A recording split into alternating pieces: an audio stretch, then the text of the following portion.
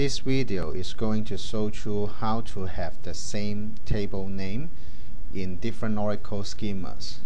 And the outline of steps is I will create a model with the schema name, and then create the entity relationship diagram under each schemas.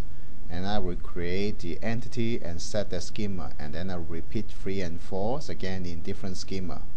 Okay, let's take a look how it works. Here is the database visual architect. We can right click on the model explorer and create a model, say customer. And we can also create another model called security. And under customer model, we can right click and create entity relationship diagrams. Then you can right click on the diagram and open the specifications to set the default schema. This is customer. And then we can create the entity called customer. You can see the customer is automatically applied to the customer schema. I can create a column, say ID, something like that, and this is a primary key.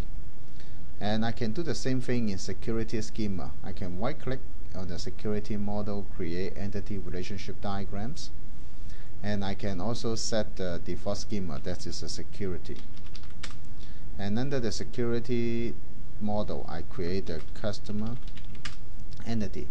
And you see this one is under security schema, while the customer is under the customer's schema. They are two different entities. So when you generate the database, it will generate two tables for you.